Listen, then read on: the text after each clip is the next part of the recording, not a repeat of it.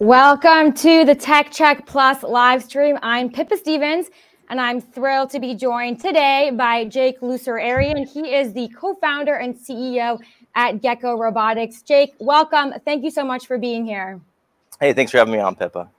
All right. So first of all, energy is one of, if not the most important theme over the last year, with so much focus on the space. So I know you just got back from Davos. What kind of conversations were you having there on the ground? How does the energy space look to you overall?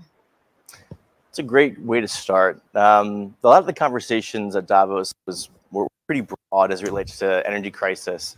I was on a panel with Christopher Wray, the director of the FBI, on a panel with the first deputy prime minister of Ukraine about energy crisis in Ukraine, as well as Senator Manchin talking about the Inflation Reduction Act. So a broad range of topics around energy. And I actually wrote a piece about this as well.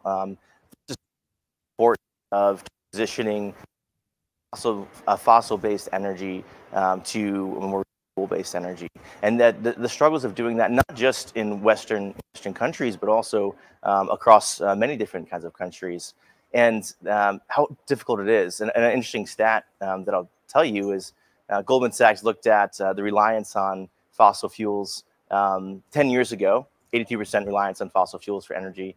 And then $3.8 trillion later, 10 years later, 81% reliance on fossil for our energy. So we talked a lot about how difficult it is to transition, and also what breaks as you transition, which is actually pretty core to what I'm focused on and what the mission of my company, Gecko Robotics, is all about. And that's a great transition to Gecko Robotics. So we heard about how you view the energy space, and then what does Gecko Robotics do? How are you helping, transform the energy sector? So as we transition, and how Gecko is focused on transitioning and working with energy companies, infrastructure companies, and defense companies, the company is all about building robots, like wall climbing robots, sensors, fusing data layers like those together into decision-making software to help predict when the built environment will fail, how to ensure it doesn't fail, and actually how to increase the useful life of it and get more out of it as you transition to smart infrastructure, utilizing ideally principles that are described in Industry 4.0, things that we are trying to build a future where you can predict and prevent and get the most you can out of power plants, out of military equipment to defend our ideals and our nations, as well as infrastructure like bridges. I'm here in Pittsburgh, Pennsylvania, where a bridge collapsed recently when the president was here. These things are failing, and they're mostly accepted that they're old, they're going to fail. And our company is all about ensuring that we protect that critical infrastructure and give form to a new infrastructure into the future that's smart, intelligent, and utilizes Industry 4.0 principles. And for those not as deep in this industry as you are, when you talk about built environment, what exactly is that? Just infrastructure? What exactly are you talking about?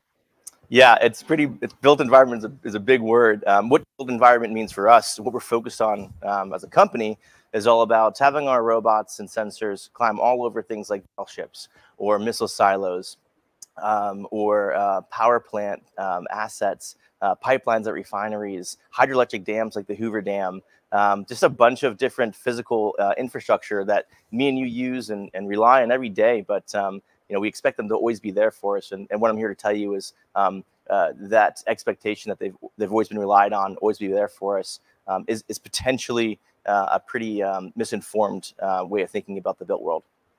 Yeah, it seems like we only really think about the infrastructure when it fails, and then the majority of the time when it's working, that's when we don't even notice and we take it for granted until there are these high-profile and devastating things like bridges collapsing. So that kind of outlines for us what Gecko Robotics does, but then kind of drilling down on specific use cases. I know that the U.S. Navy is one of the clients you've worked with. So walk us through what their problem was and how you helped them. Yeah, so we started in the energy sector.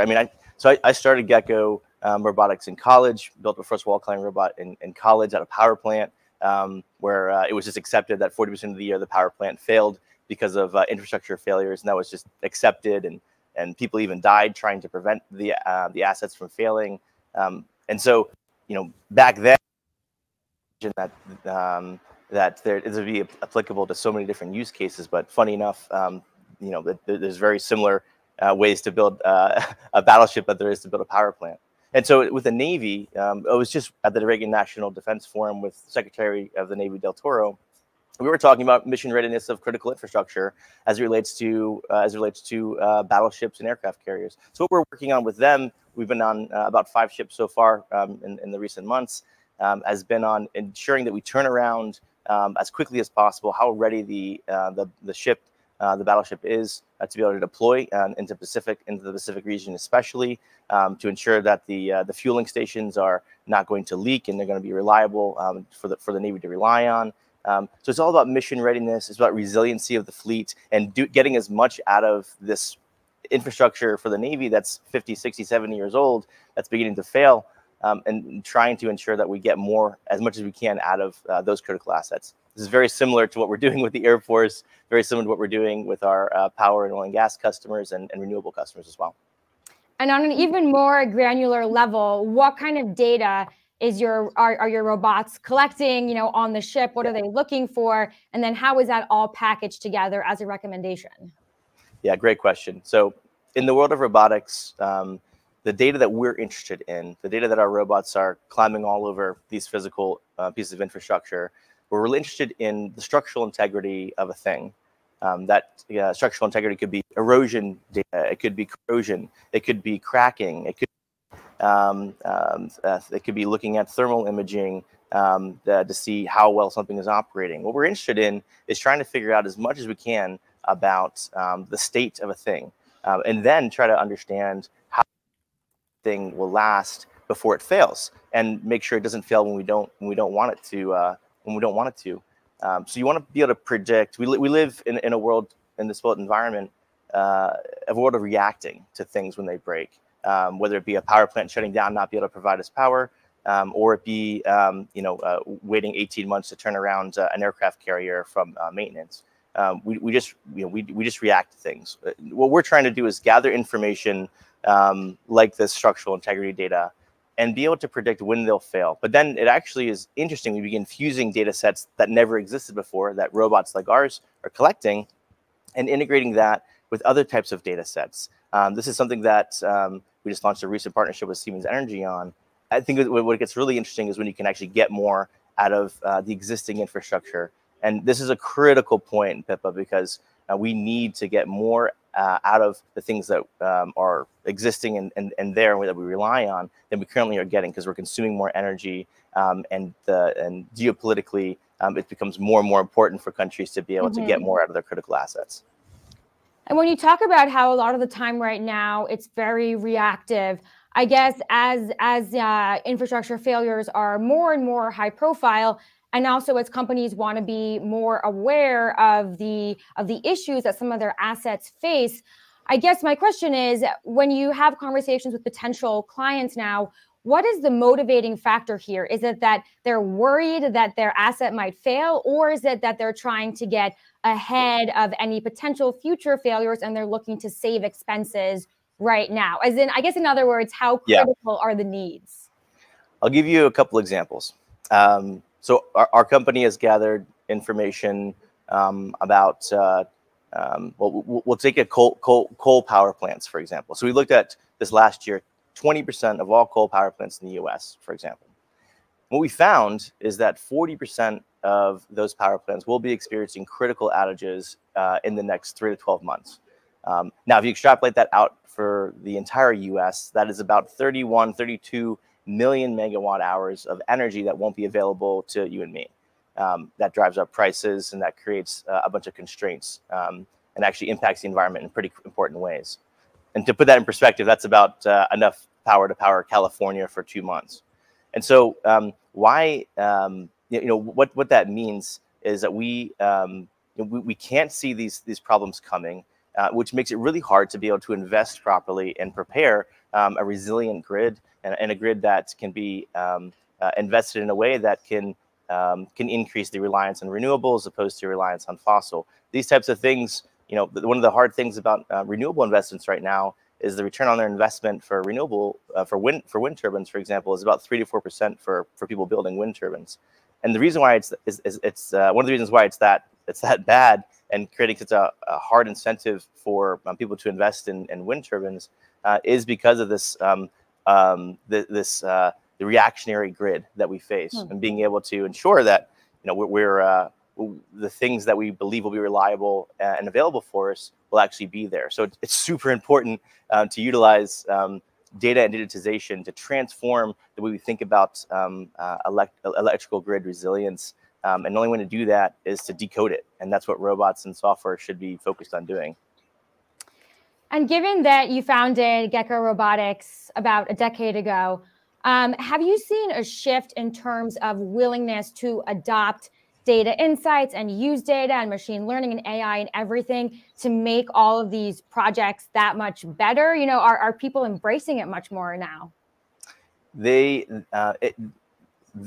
Companies are embracing this at a pace I haven't seen before. I started this company in 2013 in college, bootstrapped it, got my first investment from Y Combinator in 2016, and man, it was really hard to to try and communicate to a power company that they should do robotics and software to make decisions, to inform decisions. But I'll tell you what, right now there's actually a windfall that we're seeing at the beginning of this year, even more than we projected in terms of the adoption rates of this technology. And I'll give you an example of why. One of the biggest power plants on the East Coast used Gecko, and they were experiencing, they used Gecko to gather this information to predict when things will break. They were experiencing 14 outages per year, which was about 1/10 of their production that they could have that year. And we took them from all those outages per year to 0 outages within 2 years because they were able to be informed by data. And a refinery, one of the biggest refineries in the U.S., used Gecko to prevent a potential catastrophe that would have taken down 60% of their refining capacity for about a month. A similar explosion just happened in Philadelphia at a refinery that took down the Philadelphia refinery, killed some people, and was bad for a bunch of reasons, environmental being one of them. And so what I'm seeing is we are at a point where the energy crisis and conflicts around the world are actually accelerating the adoption rates of technology like this, because we have to.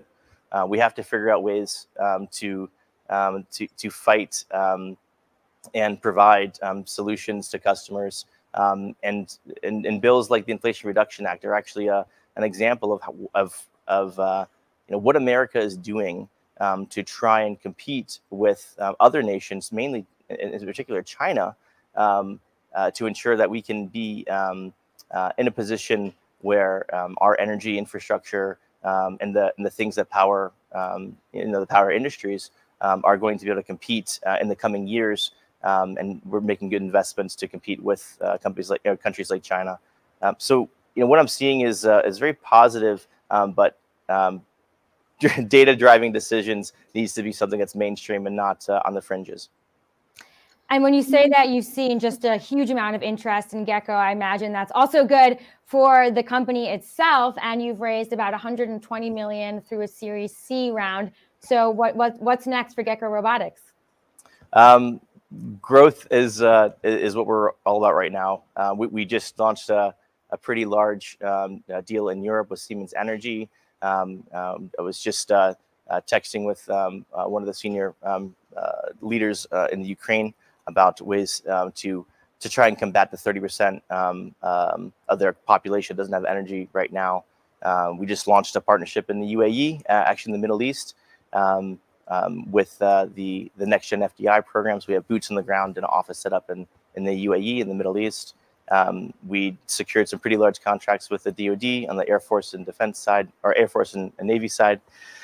So it's we're also launching a few interesting products on the software side coming out this year. So a lot of this is like we've built such an incredible data layer that sees into this physical world, and now we're beginning to help companies drive very large outcomes as relates to uptime and extending useful life of infrastructure, and more importantly on the emissions as well. Well, sitting at the intersection of data, energy, and infrastructure is definitely a good place to be right now. Jake Loosararian, thank you so much, co-founder and CEO at Gecko Robotics. We so appreciate your joining us. Absolutely. Thank you so much for having me on.